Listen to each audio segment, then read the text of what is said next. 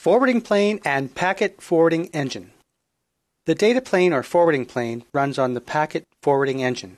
Incidentally, some people refer to the forwarding plane as the packet forwarding engine.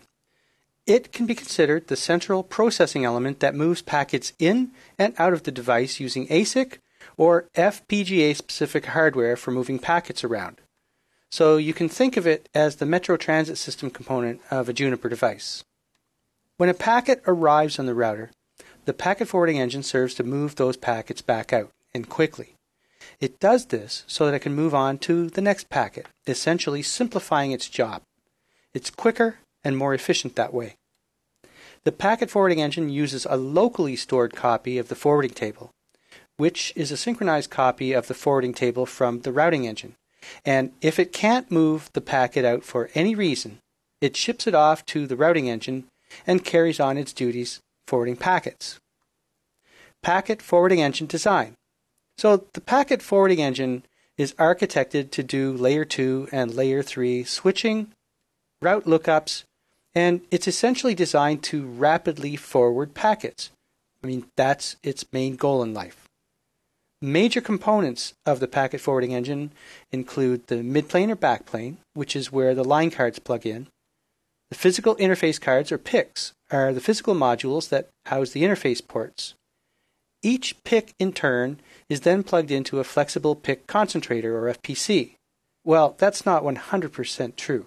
Actually, on some devices, the PICs plug into forwarding engine boards, or FEBs. But for now, we'll just talk about the architecture where PICs are plugged into FPCs.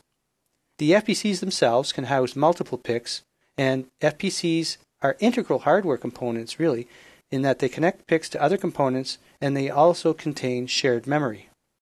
Control boards manage communication with the routing engine and the flexible PIC concentrators, or FPCs. So about the packet forwarding engine process. An embedded microkernel in the packet forwarding engine functions as the CPU, if you will. It communicates with the interface process, and this is the interface between it and the routing engine.